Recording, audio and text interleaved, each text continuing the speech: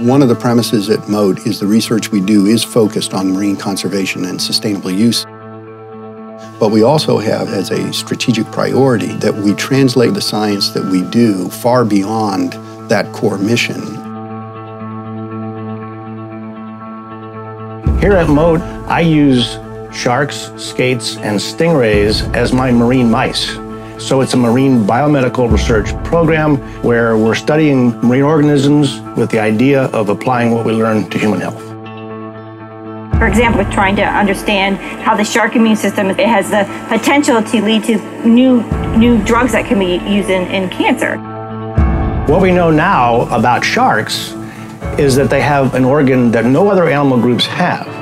And this organ does nothing but make immune cells. So what we have here is the potential to develop these compounds into therapeutic agents that will target certain cancer cells, but not normal cells. And that's a really important finding and a really exciting finding for this research. Mote's biomedical research programs are important. We're helping to improve the quality of life of society as a whole, not just here in Sarasota, but all around the world.